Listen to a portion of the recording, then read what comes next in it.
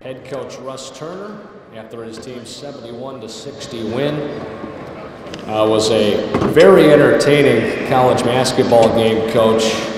And me and Steve were just talking about it. Different guys stepping up at different times, but Will Davis, his effort, especially the last 10 minutes on the glass and what he did offensively when you guys needed it in a pinch, he was fantastic. Yeah, he was, and it sure was good to have him. You know, our whole team knew that we did not have him the first time we played. I think that gave us a little edge mentally to know that, you know, we were at full strength tonight. We knew we were going to have to play a really high-level game to be victorious, and I feel like we did that. I thought we were aggressive, and we were locked in to our defensive game plan. And when we're that, I think we're tough to beat, you know. And to hold a team that's as offensively explosive as Santa Barbara to 60 points, that means you got to play really well as a team. And I thought we did that. And boy, it sure is nice to have Chris McNeely. I'll tell you what, for a senior to rise to the moment like that, in a game like this, that's really special for him. That does not surprise me at all. You know, that's what I think everybody on our team knows he's capable of and expects from him. And it wasn't just him, like you said, it was a team effort. A lot of guys played well. I thought John Ryan was especially good, you know, in a defensive role against Alan Williams to make things tough for him.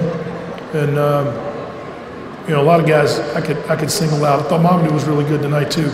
You know, he didn't play nearly as well at Santa Barbara as he did tonight. So we had a lot of good performances in order to win a tough game.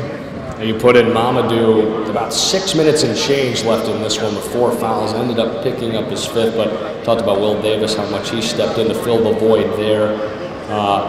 Your effort on the glass tonight, just as a team, I thought was sensational. And then how about the free throws? That had to be nice to see. 24 of 30 at the line, good for 80%, where you guys really struggled last week at the line against Northridge.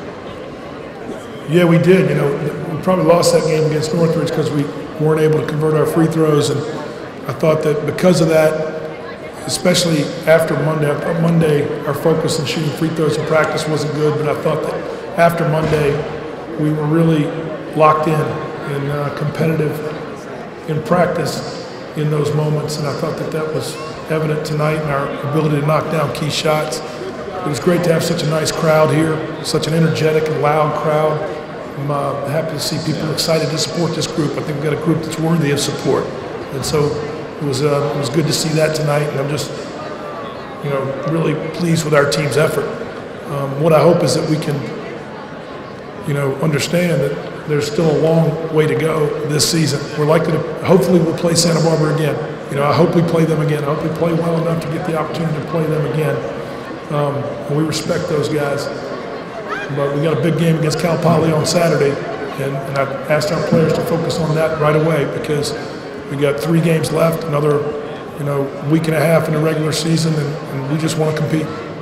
Quick turnaround as the Mustangs come into town. First place now in the Big West Conference. Congrats, Coach, a big win. Thanks, Mike.